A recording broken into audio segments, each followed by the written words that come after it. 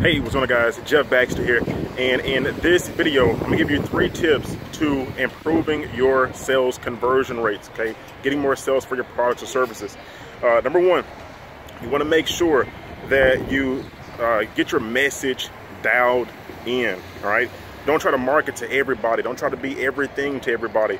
Focus on one major life and or business problem. Okay, one problem that I noticed with a lot of coaches and consultants is that they're what I call generalists.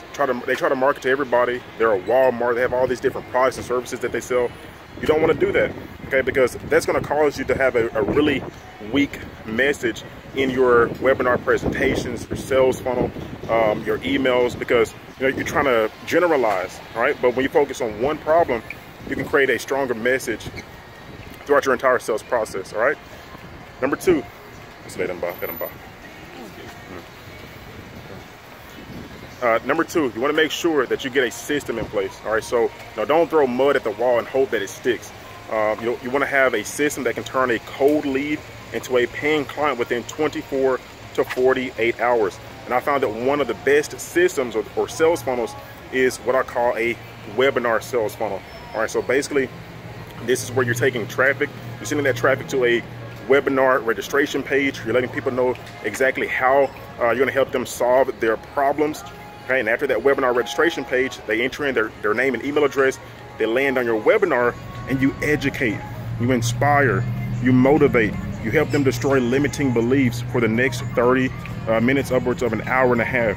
And after that webinar, you invite them to a phone call. Okay, and normally you should close at least 1 out of 5 people that you speak to, and we're talking about at the high ticket level. So if you have products priced at $2,000 upwards of $10,000, you should be closing 1 out of 5 people that you speak to on the very first phone call. Okay. Number 3, you want to make sure that you're getting the right people in that sales funnel. All right, and so that goes back to what I talked about as far as like having a really strong message and not generalizing. All right, so I found that a lot of people struggle, getting qualified leads into their business, because they're not doing things right on the front end. So with their ads, all right, so that ad, from the very beginning, it has to call out your ideal prospects, your ideal clients. All right, so focus on the problem in the ad, on your webinar registration page, in your webinar, and on the phone call as well. Okay, keep everything as congruent as possible. All right, so if you guys got something out of this video, give me a thumbs up, let me know what you think.